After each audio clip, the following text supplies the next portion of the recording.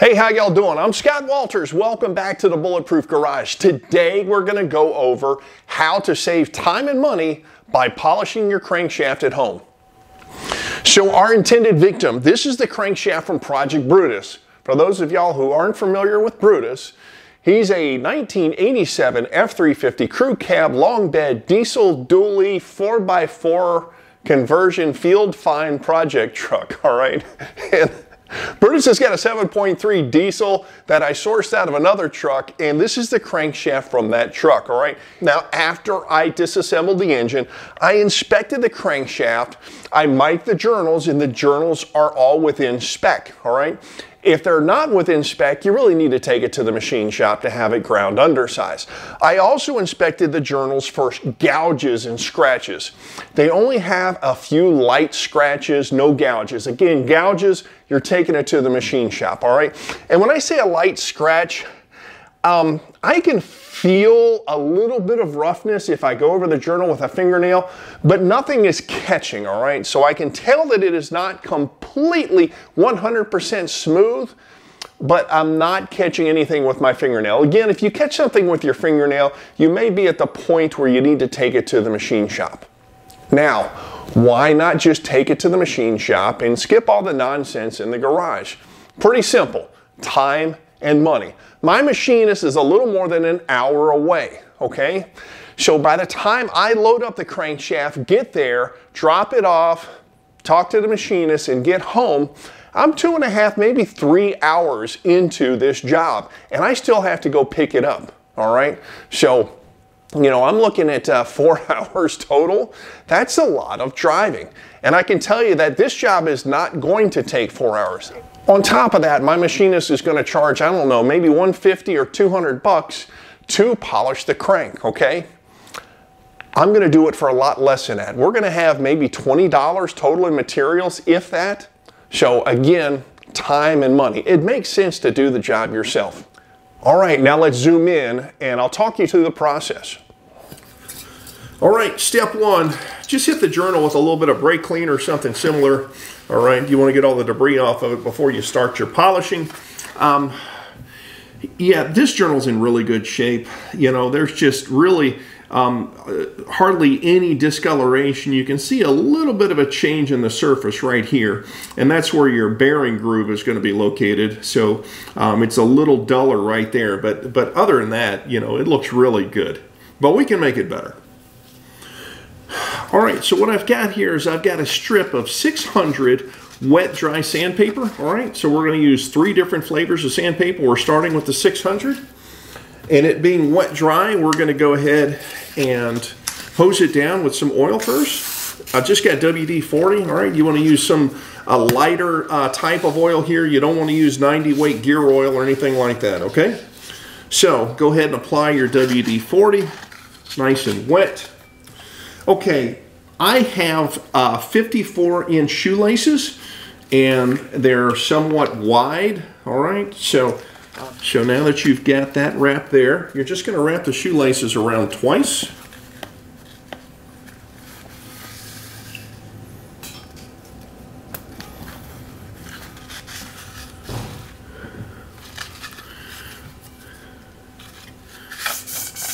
All right, then you commence to polishing. You know, I'm going to spend a few minutes with each grit on the journal, and it takes a little while to get the feel for. And what you want to do is you want to make sure that your shoelace is not always in the same spot on the journal. All right, so you see I'm trying to vary it here, there. So you're not all putting the pressure in the same spot each time.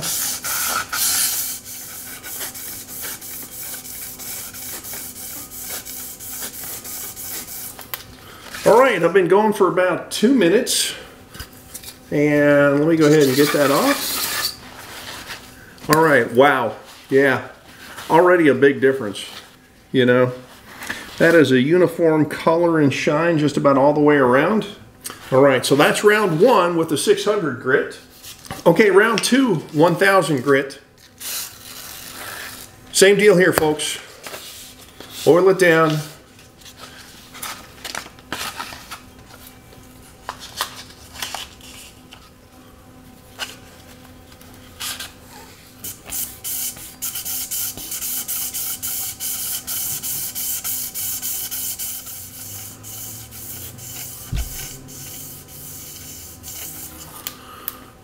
Okay, that's 2 minutes.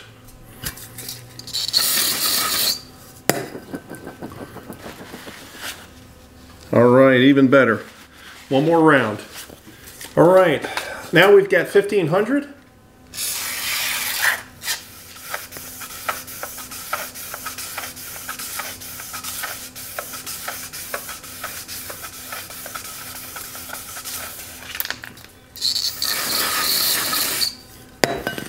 All right, all done with the 1500. Oh, that's looking really nice. That is looking really nice, but we're not done yet. Okay, the last step. I've got Mother's mag and aluminum polish. This works for all metals, all right? So you just go ahead and apply a light coat. And then what I've got is just a strip of t-shirt. I'm going to wrap it around a few times. And commence to polishing.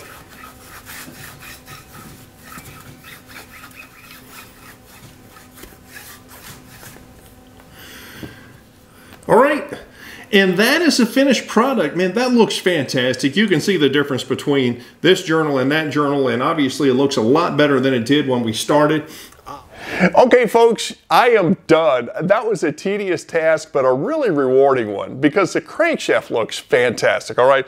I mean, the journals are all shiny, polished, and they look brand spanking new. Okay. Folks, when you're done, you have got to spend some time cleaning your crankshaft and cleaning it thoroughly, right? Because you've got all that metal polish and all that sandpaper. A lot of the sandpaper grit came off of the paper and it went where? Right into your oiling holes, all right? And that's where it's going to sit unless you clean it out. So what I did is I took a bore brush, right? And I took some brake cleaner. I used a whole can of brake cleaner and I went through and I probably hit each hole in the crank at least 3 times from both directions to get all that grit out. Because what you don't want to have happen is when you start up that brand new rebuilt engine and your oil system pressurizes and immediately flushes all that grit out of the crank oiling holes and right onto your bearings and your nicely polished crank journals and wrecks them, okay? So clean the crank, clean it thoroughly, take some time and do that, all right? And hopefully you won't be tearing your engine down, another week or 2 after you installed it in your car. So what else? You got to protect the crank because it's going to flash rust almost immediately unless you do. So what I like to do, I use this Shield T9 rust and corrosion protection. No, they're not a sponsor. I don't have any sponsors, all right? I prefer that to WD-40. You have to order it online, but it's good stuff, all right?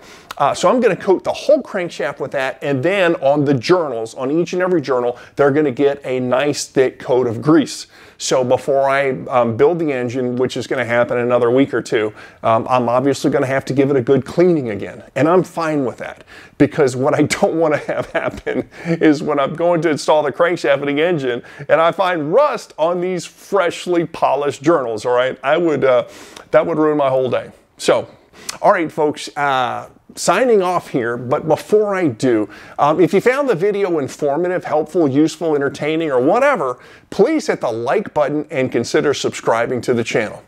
Thanks, and we'll see you next time on the Bulletproof Garage.